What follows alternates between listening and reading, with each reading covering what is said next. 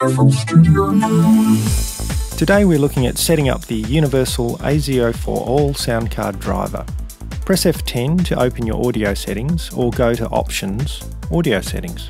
Make sure you're using the ASIO4ALL driver here. You can download it from ASIO4ALL.com if you don't see the option. Click on Show ASIO panel to open the driver settings. The control to adjust first is probably the ASIO buffer slider. Moving it left reduces playback lag or latency, and moving it right can significantly reduce audio glitches, pops and crackles. They call buffer underruns. Longer latencies allow your CPU more time to process audio, and so reduce buffer underruns. We recommend a minimum setting around 448 samples or 10 milliseconds if your CPU can handle it. Less than this just increases the CPU load and the tendency to cause underruns. Now above that you'll see the audio devices installed on your computer.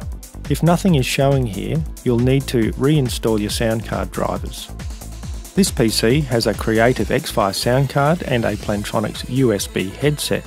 Sometimes after selecting ASIO4ALL, you may not get any sound out of FL Studio.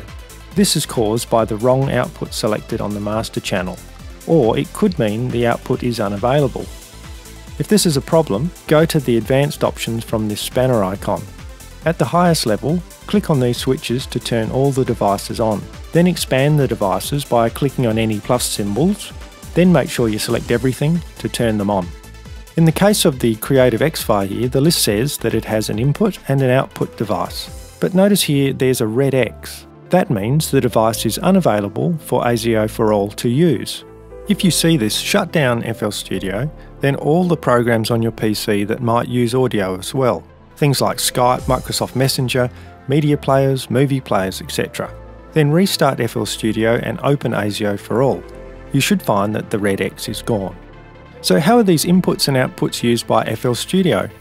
If I look at the mixer and select a channel for input recording, I can see my Plantronics headsets available, but there's nothing from the Creative X-Fi.